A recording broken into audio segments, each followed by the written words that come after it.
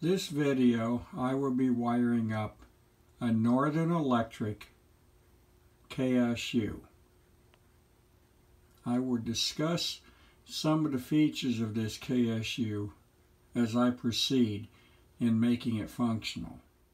This is the back plate that has the 66 blocks wired on it, and then there is a harness that goes over to the slots where the KTUs plug in.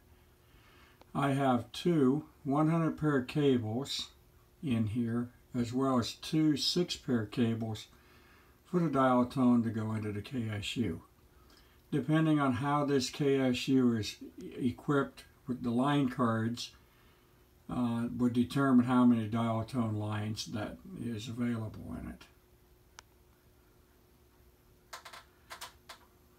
This is the rear of the cast aluminum modules that has 7 KTU slots on each of the two modules for a total of 14 slots. I have taped up the end of the 100 pair cable after I removed the outside jacket off of it.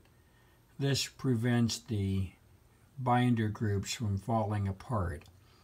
I will cut the tape off and then pull out each of the 4 binder groups, and I will mark them. There's 4 groups of 25, so one group of 25 will have some blue tape or plastic around it. There'll be an orange group, which is the second 25 pair. The green is the third 25 pair, and of course the brown is the fourth 25 pair. I have taped each of the binder groups, the blue, orange, green, and brown, on both of the 100 pair cables, so that in the future I can easily identify which 25 pairs goes to a phone. The very top of the 66 block, where you see the white and the blue wire, that is the CL line going into the KSU. So the 3 pins on the left is the tip, the 3 pins on the right of the block is the ring. Below that is your standard tip ring A1LGL that goes to the phone. Here's the back of the KSU after I've wired up the two 100 pair cables.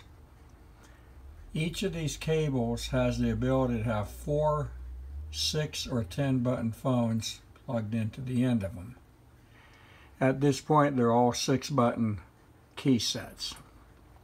This KSU was equipped with a 19 station rotary dial intercom that I have wired up.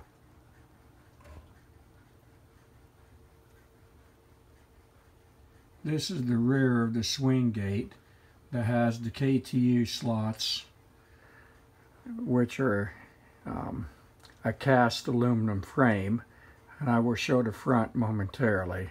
We have the power supply on the top of the swing gate. The cast aluminum frame that we're looking at has 7 KTU slots. There are 4 QUN 10 line cards. Those are an exact replacement for a 400 type line card. An ITT Western Stromberg AE cards would work in this system perfectly fine.